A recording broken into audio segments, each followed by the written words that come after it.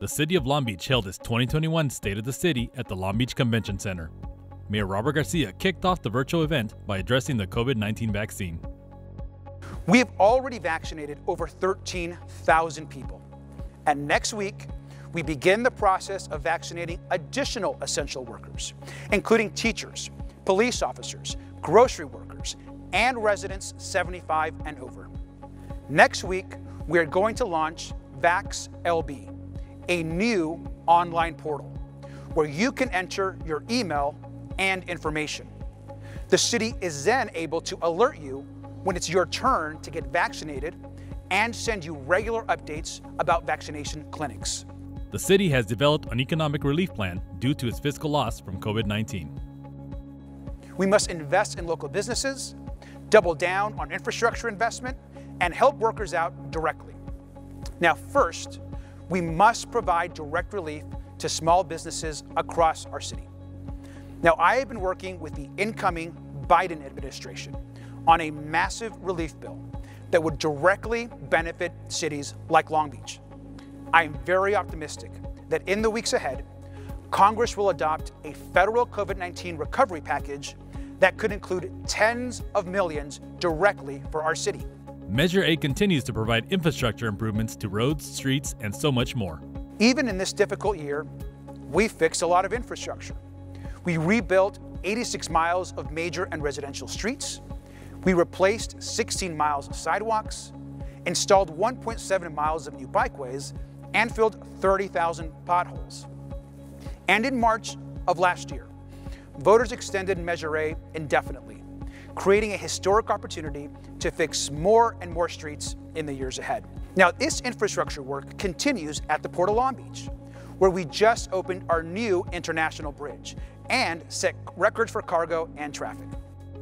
The State of the City also introduced additional initiatives to meet the needs of Long Beach for the new year.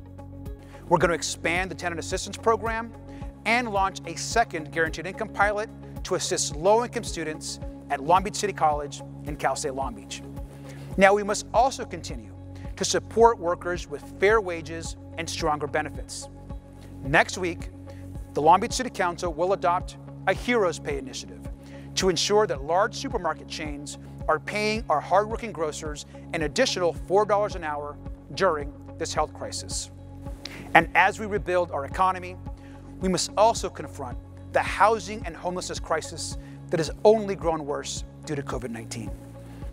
That is why tonight, I am proposing a $15 million tenant assistance program.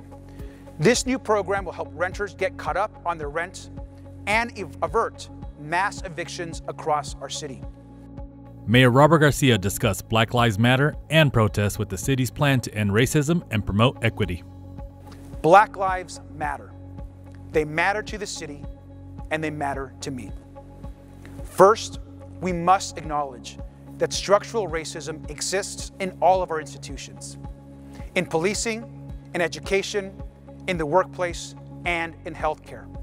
After hearing from thousands at community meetings and on the streets, Long Beach released our Racial Equity and Reconciliation Initiative.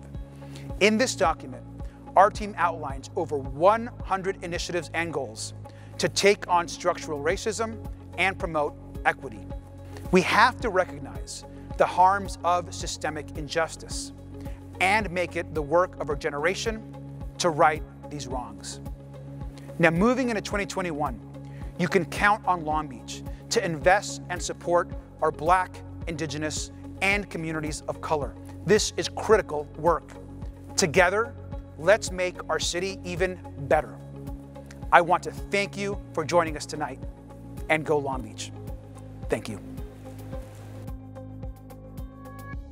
To watch the complete Mayor's State of the City address, visit longbeach.gov.